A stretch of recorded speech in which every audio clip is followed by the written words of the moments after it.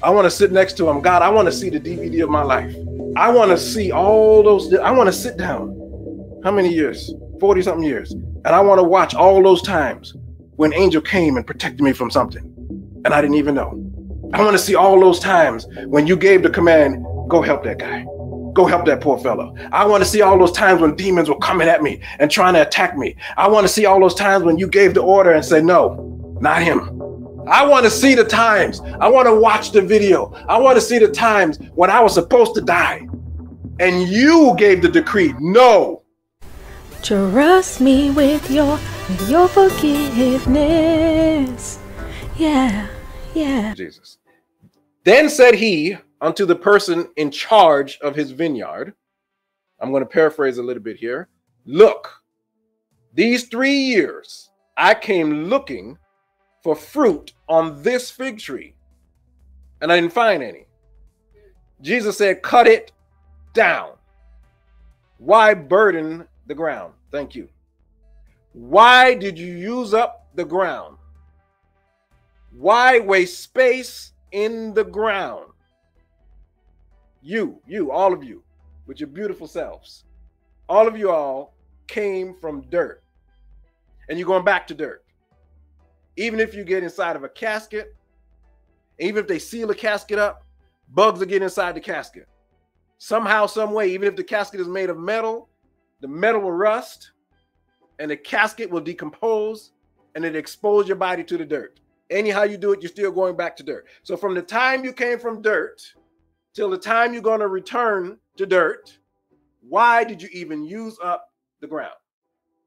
The ground that you came from, the ground that you're walking on, the ground that you came from and the ground that you're walking on, you're going back in it. Jesus saw a fig tree. This fig tree wasn't producing any figs. And he said, by now, this tree should have had fruit. He said, I gave it a space of time. Still no fruit. He gave the commandment to kill it, cut it down. Why does it even use up the ground? I need your prayers. Why does this tree even waste time in the ground if it's not producing any fruit? If we look at our own life and ask the same question, why am I even taking up space on the earth? If you responded with your accomplishments, even the accomplishments that benefit your family, you might have missed a bigger fulfillment of your life. What if your life is bigger than what you can see? What if your life is bigger than what you can immediately see or foresee? What about your life? What about your life justifies the time that you take up the space that you came from dirt to dirt? What about the life that continues after this one? What about the life that's beyond this current life? What if your life includes an eternity with God? What if your life includes an eternity with your Creator? How cool would that be? To never be separated from God. That's why Proverbs says, listen very carefully. Proverbs says in chapter 1, verse 10, it says, if sinners entice you, if sinners attract you, make a pathway so you don't consent, so you don't agree. Make a pathway and get out of there. If sinners entice you, run. Whatever it is, don't do it. If it's the wrong people doing the wrong things, that makes sense. If it's people you agree with doing the wrong thing, it's time to go. Years ago, my wife and I went to hang out with some coworkers after work. These were your friends. And they were eating and we were playing some cards. We was having a grand time. Everything was great. But right after dinner, they start pulling out some flask type things and opening it up and putting some white powder on the table. I'm like, oh, that's it. Time to go. And you see these people at work, they're fine. There's nothing wrong with them. They're good, great people. But what happened? They kept that part of their life out, which is good. I'm glad. But we went into their territory. Proverbs 4:27 says, turn not to the right hand, nor to the left. What that's saying is don't try to find a way to make wrong right. Simply remove thy feet from evil. That's what the Bible says. Get out of there. Go to another place. Get away from evil. Why? Why is it so bad to be around sin, even if you're not engaging in the sin. What person can say, according to Proverbs 20, verse 9, I have made my heart clean. I did that. I am pure from sin. If you can say that, raise your hand. My hands are down. We know that God watches over the sparrow. We sing that song. We know that the hair on our head are numbered, not just the locks. Every single piece of hair is numbered. Job said, God counts my steps. Do you not watch over my sin? What does that mean? If God is counting every step I make on his earth, do you think God is unable to see my sin? This is his earth that you're walking on, that he created, and he created you. You think he doesn't see everything that you do? Do you think he would make a human on earth and forget about making a way that he can see every action, every behavior that you have? People today want you to preach smooth things. Smooth things. They go to church to be inspired. They go to church to be motivated. Preachers today still have the unfortunate task of having to deal with sin. 2023, preachers still got to deal with sin. In a world where everything is okay. In a society where people believe they're right in their own eyes.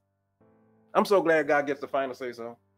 Proverbs 21, verse 2 says, every way of a man is right in his own eyes, but the Lord ponders the heart. See, God knows exactly what's in my heart. And I can guarantee you what God says about my heart is more devastating than the grade I can give myself. I can promise you that what God sees in my heart will be nothing compared to what I say is in my heart. Unless I confess I'm nothing. I'm a flawed piece of dirt. Do you want to hear what God says about my heart? What about yours? You want to hear what he says about your heart? Forget about what you say or what you think. Can you handle the truth from God Almighty about what he searched and found in your heart? When God searches my heart, he finds dirt. He finds discrepancies. He finds violations and variations and violations based on his commandments. Because that's what he bases it on. This is his word. This is what you've done. This is his word. This is what's in your heart. This is his word, and these are your actions. This is his word, and this is what you're thinking about. If I'm a liar, it's within my heart. And that's only a problem. Me being a liar is only a problem because the commandments forbid me from being a liar. That's how important the commandments are. And please don't think you can't keep the commandments. That's a trick from your enemy. There are people recorded living holy and according to the commandments. Jesus is one. Paul, after his conversion, that's two. Zacharias and his wife, that's four. Right? You can live holy. And holiness ain't for old folk. The scriptures say, I have written unto you, I'm in 1 John 2:14. I have written unto you, young men, because you're strong. You young people, you can travel. You can use technology. You can speak the language of other young people. So don't wait until you get older to give your life to the Lord. Notice I said, give your life to the Lord. I'm not asking you, the Bible is not asking you, God is not asking you to live your life and then add some God to it. God says he wants to be God of all, or he doesn't want to be God at all. God wants to completely control and rule and reign and set up and abide and take over your life. Give your life to God. God, what do you want me to do? Where do you want me to go? How do you want me to live? Don't wait until you get older, because tomorrow is not promised. Who told you the sun is going to rise tomorrow? Who promised you there will be another day? God has a desire for you today, and you are the only one amongst your peers. You are. That can show them how to live holy. How they gonna know? The way you dress means a lot. You think people don't notice that you don't have a potty mouth? People watch everything. They watch everywhere you go. They watch what you dress. They watch everything you do. You're the only one in your circle that can tell people God is coming back. No one else will hear that. No, they won't hear it from nobody else. People don't just walk down the street and stumble into a church anymore. You have to invite them and compel them to come. Now, not limited to sin. All right, we got sin down pat. We know it's sin. Let's not limit it to sin. There are some things that's specifically bad for you, just you. There's some things that I may struggle with that you don't have to stay away from. Okay? In Ecclesiasticus 37:27, it says, look at your life, your life from dirt to dirt. Look at your life. Now consider your soul in your life. What's bad for you? What's evil in your life? And when you figure that out, don't give into it. Stay away from it. Remove your fruit from it. Verse 28 says, everything ain't beneficial for everybody. That's what it's saying. And every person doesn't take pleasure in everything. I don't want to drink. I don't want to go to the club. That's not my thing. But some people struggle with that kind of stuff. That's why the scripture says, prove your soul and see what's evil for your soul, and don't give that to your soul. Here, John, he's on orientation day. He got orientation day. He's up in heaven, and this is his first day. And he asked the angel, hey, these people, let's get going in heaven. Who are these people? The angel told him, this is what the saints been waiting on. These are these people right here. These are the folk that keep the commandments of God. That's who the people going in heaven. That's who they are. They kept the commandments. And now we know there are people that don't have faith in Jesus. We know that. My question for you today, the people who don't have faith in Jesus, will they be a part of this group that John saw on orientation day? No, they can't, because the Bible says that these people are the people who have faith in Jesus. So if these people are the people that have faith in Jesus, do you think that these people who don't keep the commandments, you see where I'm going? We know there are people who don't keep the commandments. Will they be a part of that group that John saw? Yes or no? That means you got to keep the commandments. That's in Revelation. Well, I mean, that's the end. That's the end of the book. What are Satan's devices? First, let me back up. Let me change that. What is the goal of Satan? His goal has been and will continue to be to get us to disobey God. He has a simple task. Just disobey God. That's it. That's all you got to do. It don't matter which one. You can pick just one. Because all you got to do is lie. And guess what? All liars will have their place. Special place. There's a special place for you. Just for one lie. That's it. The Bible says if you lie, you have a special place in hell, in the lake of fire. There's one lie. That's all. Watch this. All you have to do is disobey God. Satan said 0 words to Adam. Pause it for a minute. I want y'all to think about that. Satan didn't say anything to him, but he got him to sin. What was his device? 2 Corinthians 2:11 says, lest Satan should get an advantage of us, for we are not ignorant to his devices. Okay? Hey, Eve, don't talk to him. Don't talk to that guy. Hey, Adam, don't listen to Eve. Move your foot, Eve or Adam. Get away, lest Satan get an advantage of us. Because we're not ignorant of his devices. Who is we? Who is not ignorant of his devices? Is your cell phone a device? Is the internet a tool that the devil can use? Is TikTok an avenue? Is Tinder a way? OnlyFans. Is that a device, or is that an advantage? Is that a way that the devil can use? Is that an opportunity for Satan to get an advantage of you while you're living from dirt to dirt? Are these devices? Yes, I'm not saying there's anything wrong with these devices, but is there a way that he can get in there? You woke up this morning in consumption of all of his devices. You arose not to the beckoning call of your Savior, but to fleshly pleasure. That's why you reach for your phone first, God after. Yeah. Why would God command you to do something that cannot be done? He's a holy God. You can live separate from sin. Yes, you can. And you can live holy. You can live a life that makes God happy. Yes, you can. But you got to wake up right. You got to reach for him first. You got to reach for God and say, God, you are my desire. You are what I want.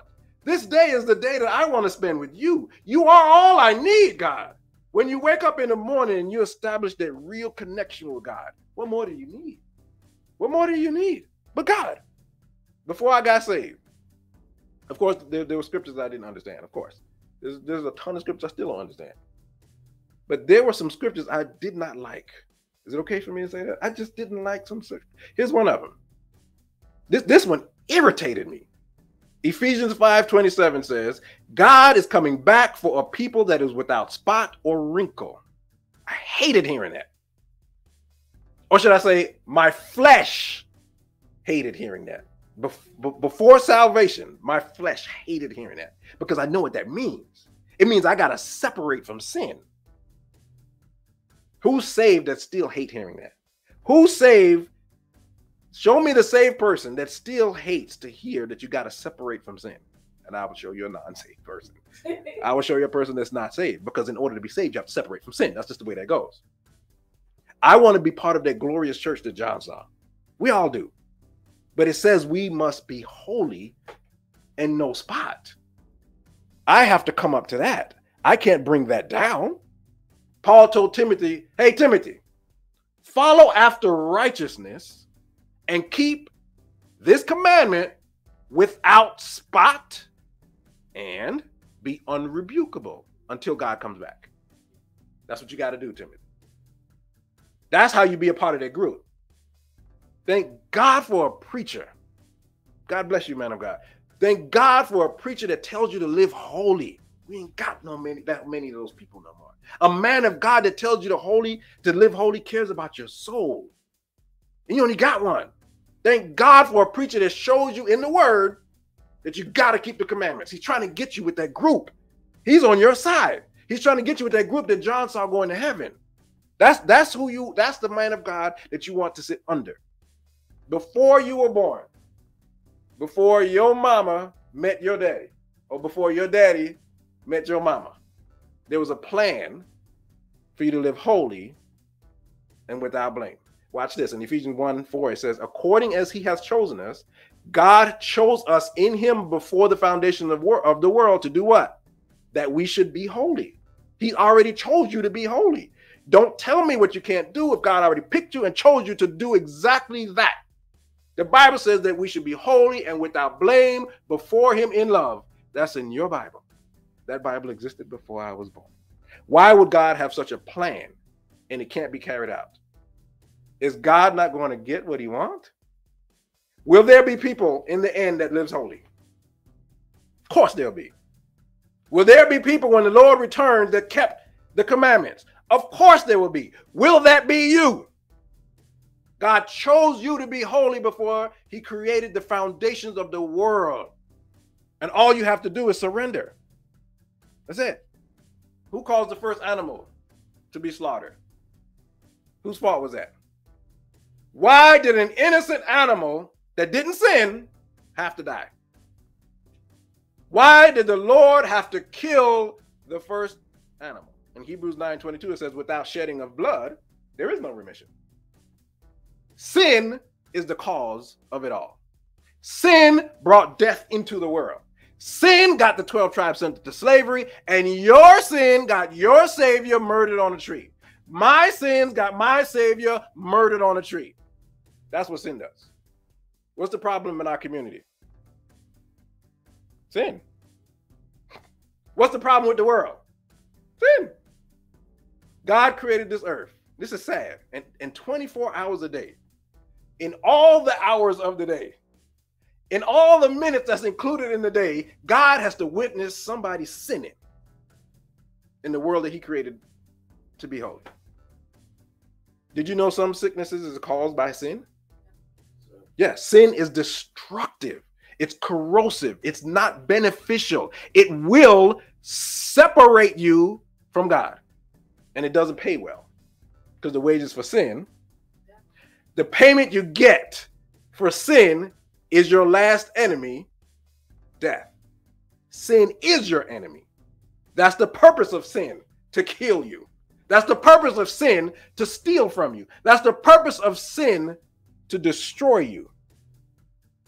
The payment of sin, the payment that you get for sin, still death. That has not changed. The word death means separate, separate, separate.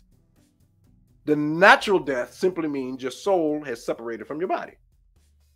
That's why when you die, they just take your body and they fling it back in the dirt, because it has no value. Once your soul has been separated from your body is worthless. It is sin that causes a separation from a holy God. I'm so glad God got a gift for me. I'm so glad that I don't have to be a slave to sin. I'm so glad that there is a pathway, thank you, baby, for salvation through Jesus, Jesus wants to help me to live holy. That's the purpose of the Comforter. The Holy Ghost comes to help us live free from sin, because sin brings consequences. It brings shame. It brings problems. We all watch sin destroy people's families before. We've all seen that. We've seen sin cause strife, and sin makes you commit other sin. One sin will make you commit another sin. You know a thief that won't lie? You know a person that drink that won't cuss? Do you know a crackhead that won't steal? Can I say crackhead? Show me a person that go to a strip club that won't masturbate. What consequences do you suffer that you could have avoided simply by staying away from sin? Why play around with it? Why harbor it around you? Why hang with people that sin? You want to hear something scary? And the Lord said unto Moses, whosoever hath sinned against me, whoever it is, guy or girl, will I erase out of my book. That's what it means when he says blot you out. That's why David is chasing after God. Hey, Lord, wait. Please don't go. Wait. Don't push me away from your presence. Don't take yourself away from me. Come back, God. Come back. God, please don't separate from me. Because David figured out. He figured out it's the worst thing that can happen. That's why he said, don't cast me away from your presence. Don't take your spirit away from me, God.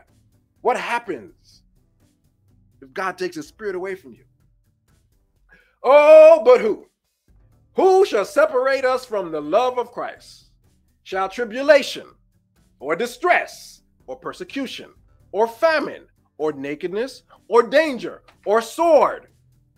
Romans 8:38 says, for I am persuaded that neither death, nor life, nor angels, nor rulers, nor powers, nor things now, nor things in the future.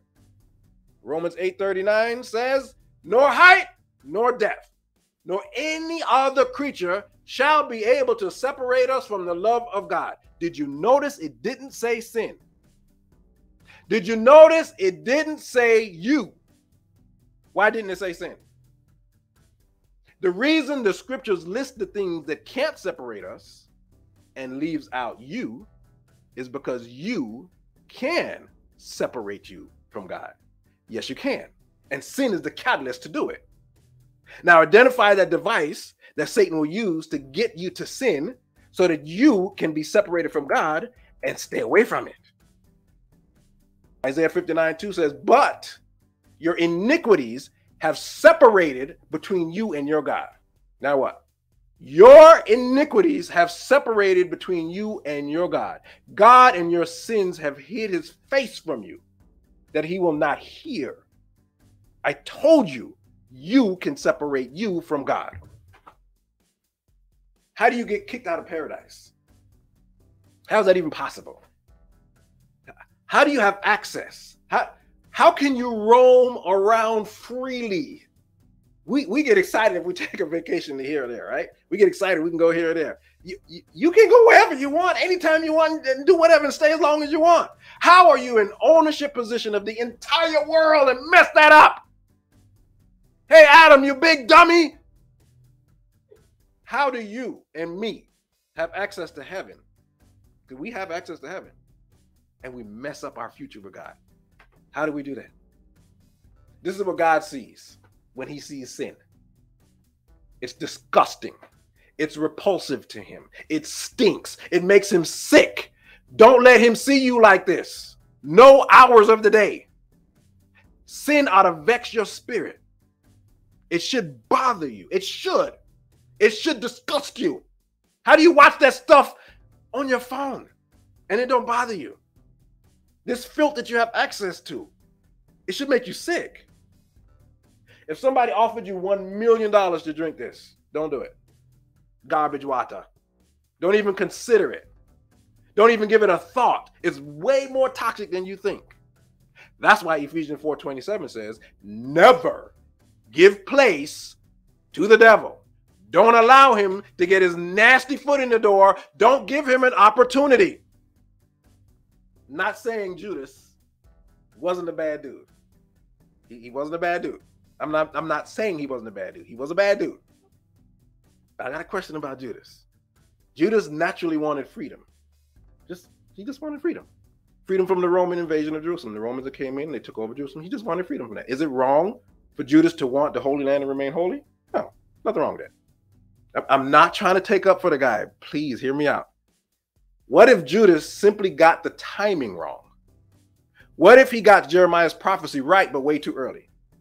What if he got the current lamb confused with the coming lion?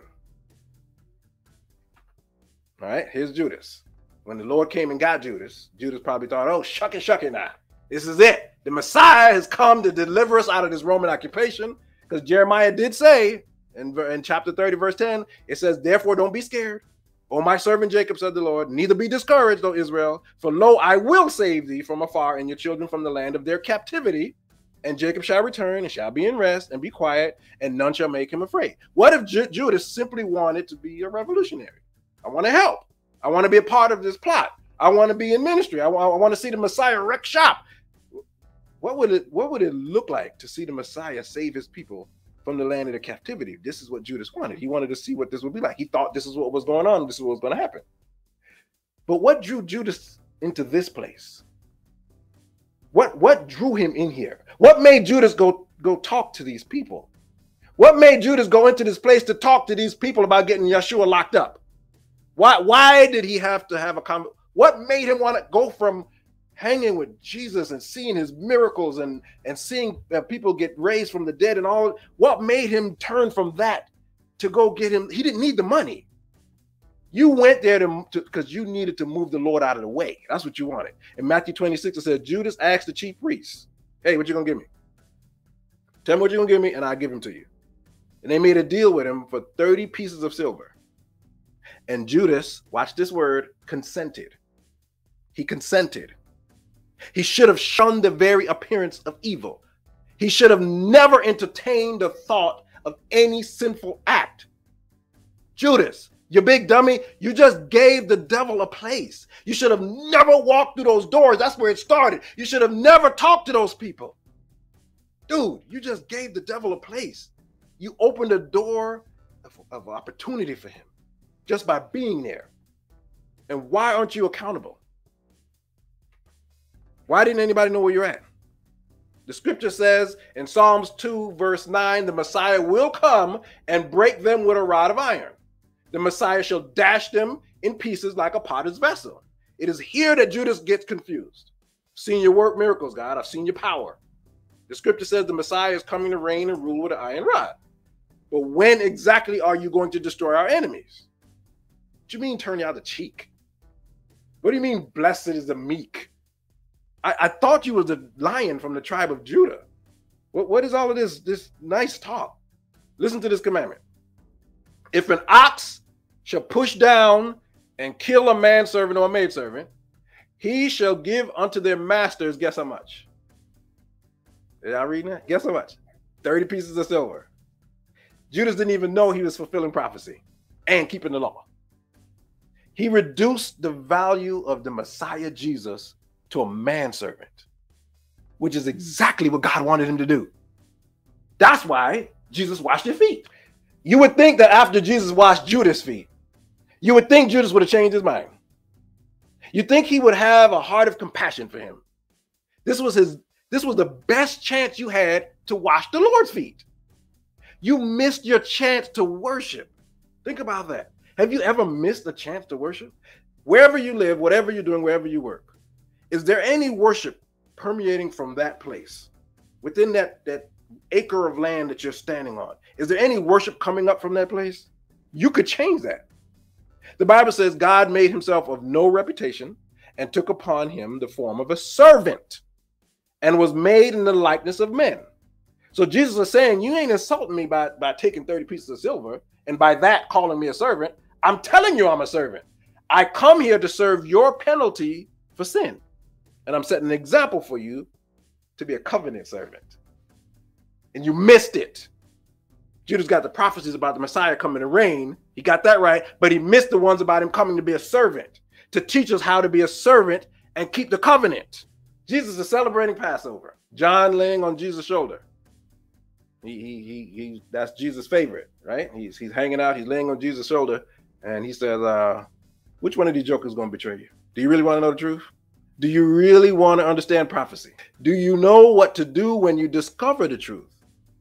When Jesus told him, he said, well, just wait. I'm going to get my bread. I'm going to dip it in the oil. And the person that dip it in the oil with me, that's him.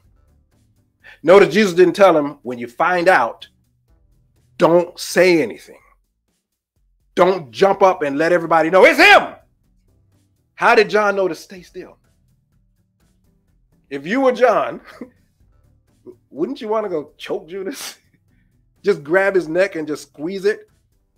But not if you know the scripture. Look what you would be doing. You would know this has to take place because of your own sin. I have to let him go on this cross because I'm a mess. This lamb named Jesus gotta die so that I can have eternal life and never be separated from him. And Judas dipped his piece of bread. The moment he did that, it was too late. The Bible says that's when Satan entered him. Who invited Satan to the dinner? Who invited Satan to Passover dinner? Satan is not omnipresent. What was he doing there? How did he get in? Who invited him? And who gave him a place? This problem didn't start today. It started when you gave the devil a place. So Satan is there now. He's there. And he's just sitting around waiting, I guess. And this ain't no low-ranking demon either that entered into him. It was Satan himself. And as soon as Satan entered him, Jesus dismissed him immediately. Told Satan, get out of my face. Hurry up and go do whatever you got to do. Hey, Judas, this is the exact moment that you allowed you to be separated from God. This is the exact moment that you allowed you to be separate from your God. And I'm speaking to every person that can hear my voice, every person watching this. Don't ever get here. Don't ever give the devil a place. Don't mess with sin. Please don't give the devil a place. Stay away. Move away. Hang up the phone. Turn off the TV. Do whatever you got to do so you don't get separated from your God. From the time Judas was born, the time he came out of the dirt, to the time Judas went in the dirt, we don't know about any good that Judas did. We don't know about any good that Judas ever done. We don't know about any fruit he produced. All the world remembers is his sin. Jesus said it would have been good for Judas to never. What was the sin?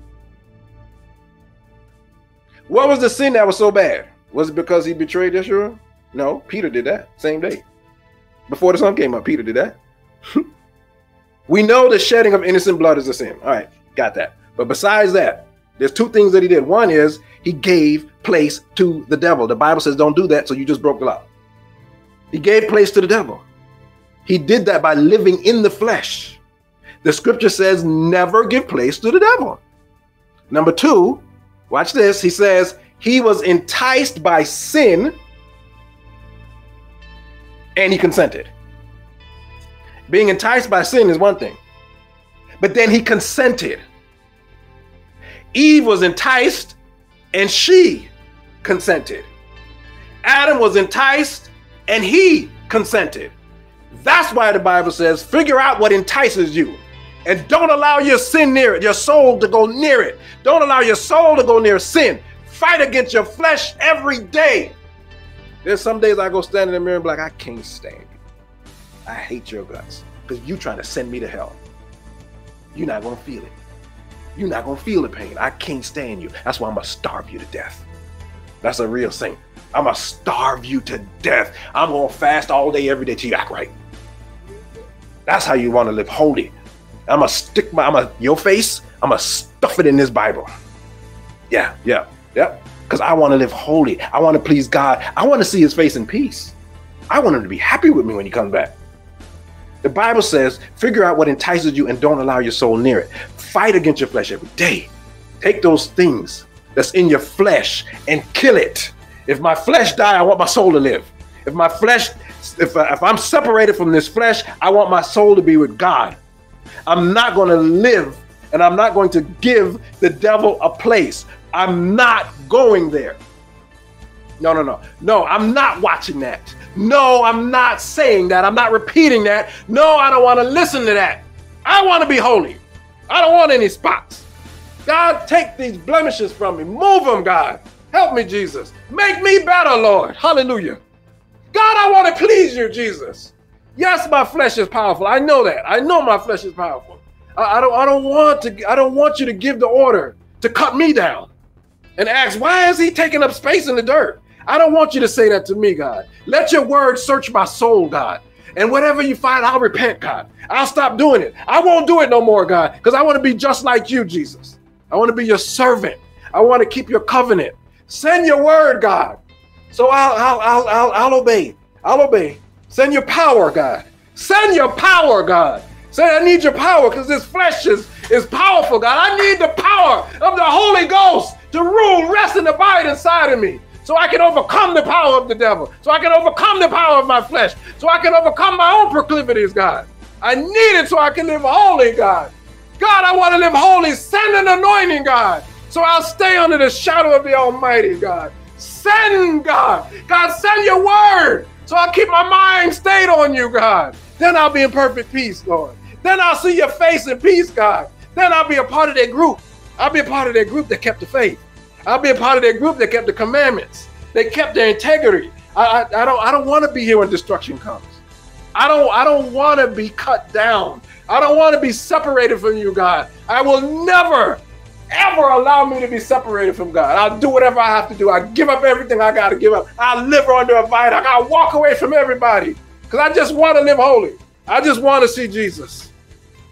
I just want to spend some time with him. I want to sit next to him. God, I want to see the DVD of my life. I want to see all those. I want to sit down. How many years? 40 something years. And I want to watch all those times when angel came and protected me from something and I didn't even know. I want to see all those times when you gave the command, go help that guy. Go help that poor fellow. I want to see all those times when demons were coming at me and trying to attack me. I want to see all those times when you gave the order and said, no, not him.